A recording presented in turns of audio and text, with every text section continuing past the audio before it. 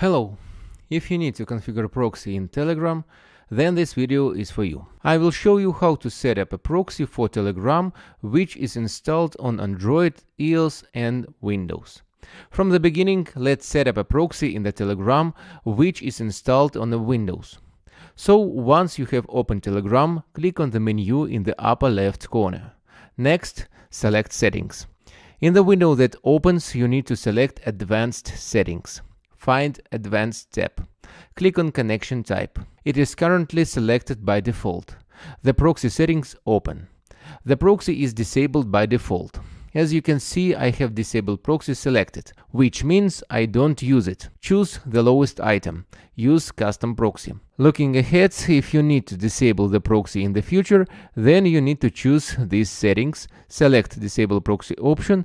In that way, you will turn off the proxy in Telegram, which we will set up now. Now let's return to the proxy settings. I have already selected Use Custom Proxy, and now menu has opened where we can set up a proxy.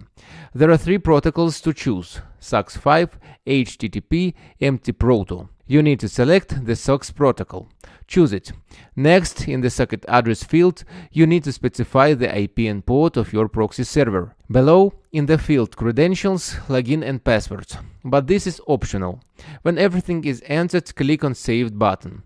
When you have entered and saved everything, this box closes and returns you to the previous one, where you can see the proxy you configured and its status. Everything is ready.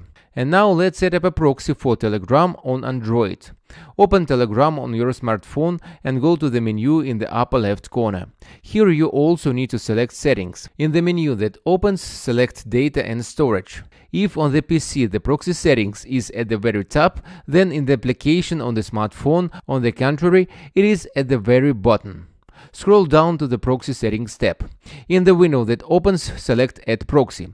As you can see, Use Proxy is not active at the top, because I don't have a proxy configured and not using a proxy on my smartphone right now. But after setting a proxy, this option will become active. Next, if you need to disable the proxy on your smartphone, switch it from active to inactive, and this is how to disable proxy.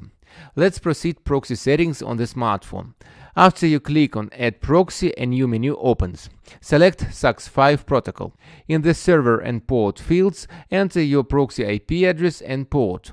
Below, optionally, you can enter a username and password. When everything is entered, click on the check mark in the upper right corner. Automatically, you will be redirected to the previous menu, where you can see the proxy you entered and its status. Setup is complete. Now let's set up a proxy for Telegram on iOS. Go to the Telegram application. Select Settings. Next, go to the Data and Storage tab. Scroll to the very bottom. As on Android, the proxy settings on iOS are at the very bottom. Open Proxy. Here, as you can see, Use Proxy is also inactive. You can either enable Use Proxy or select Add Proxy. In the both ways, you will go to the proxy server settings. In the future, to disable the proxy, simply move Use Proxy from active to inactive. So in the window that opens, we also select the SOCKS 5 protocol. In the server and port field, enter the IP and port of the proxy server. You can set your username and password below. When everything is entered, click Finish in the upper right corner. That's all. Also, do not forget that you can buy high-quality proxies for Telegram on the Proxies.io. Our technical support will answer any questions and select a proxy for your tasks. Subscribe to the channel and click like. Bye.